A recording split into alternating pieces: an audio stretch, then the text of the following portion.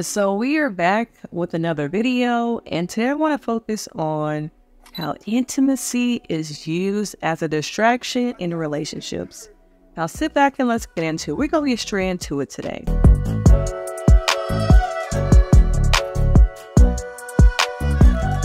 So I want to focus on the dynamics between some of these couples that we have seen during this season of Love is Blind. And so one of those couples, we're going to focus on this triangulation of Xander, Yoly, and Vanessa. So I want you guys, if you haven't already, make sure you subscribe, you like this video.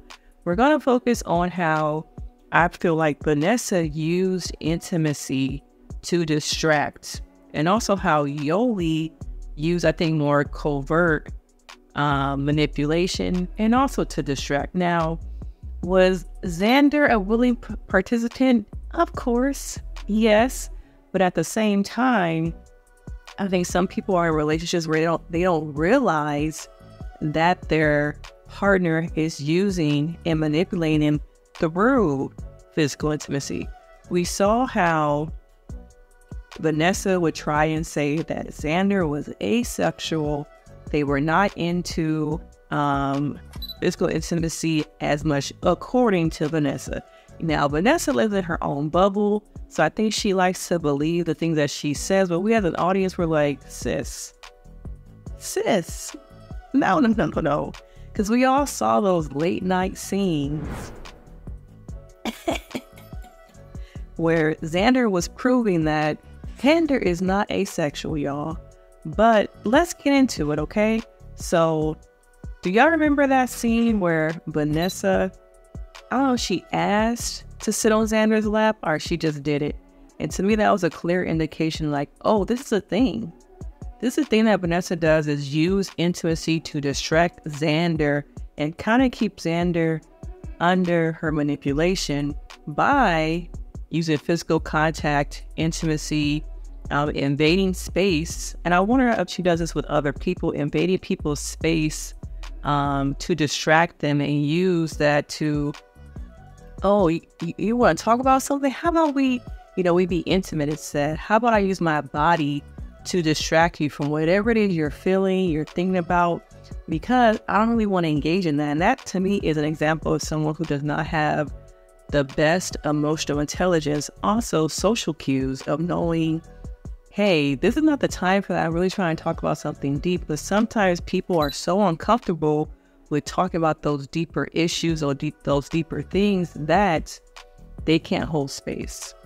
And so since I don't have the capacity to hold space, or maybe I just was not taught how to have some of these conversations, I'm going to do other things to distract. Some of it's manipulation, but I think some of it could also be just not having that that was not mirrored to you as a child, of how to have some of these conversations, how to show up emotionally.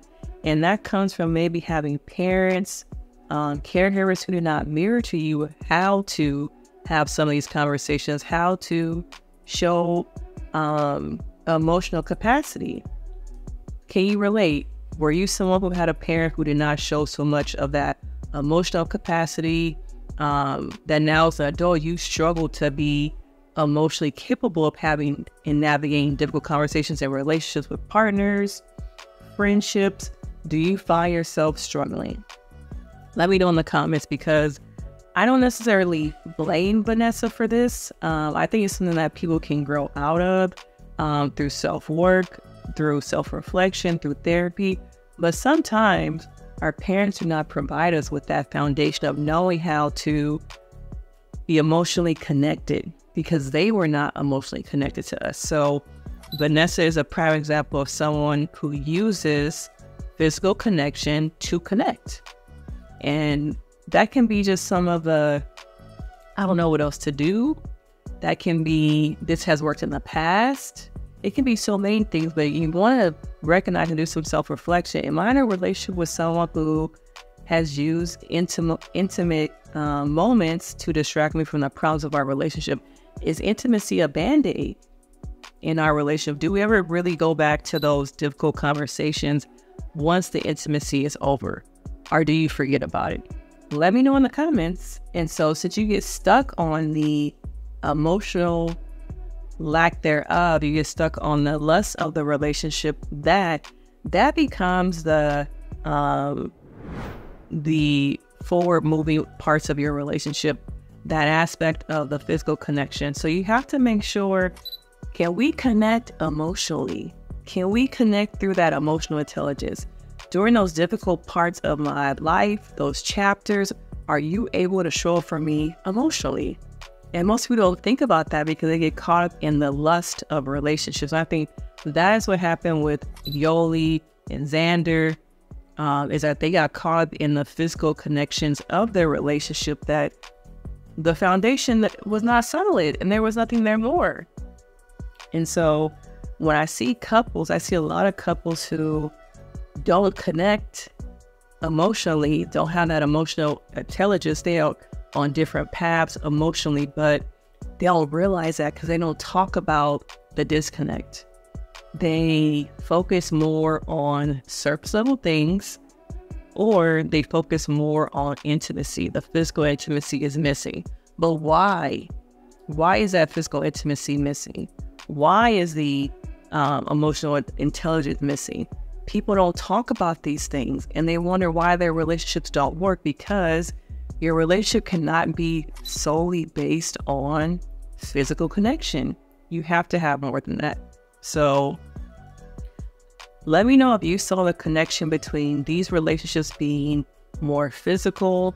Can you relate to any of this? Do you feel like you've been in relationships where you were intimate first and maybe later the emotional connection came? Prove me wrong. Let me know in the comments, because maybe some things can work that traditionally don't work. But looking at these couples, there's a lot of lust, physical connection. There wasn't the emotional capacity to be able to go the long-term relationship. And you saw none of these people are really together. Is anyone from this show oh, I guess Ozzy and Sam are still together. But even there, I feel like there was missing parts of emotional intelligence, emotional capacity. And you see how Ozzy does not have the ability to hold space. Even for Ozzy's self, they don't know how to hold space, let alone for a partner, and how there was such a lack of emotional intelligence in a lot of these couples. A lot of stuff you see on TV, that is a missing part.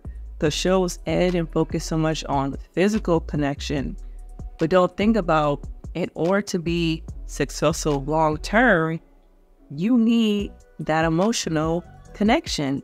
Emotional intimacy is what is lacking in a lot of relationships. So make sure you like, you comment. Do you want to hear more about emotional intelligence in relationships? Do you feel like these shows focus more on lust, physical attractiveness, more than the mental? I'll see y'all next time. Thank you for watching. I appreciate you guys. And don't forget to hit that notification for my next video.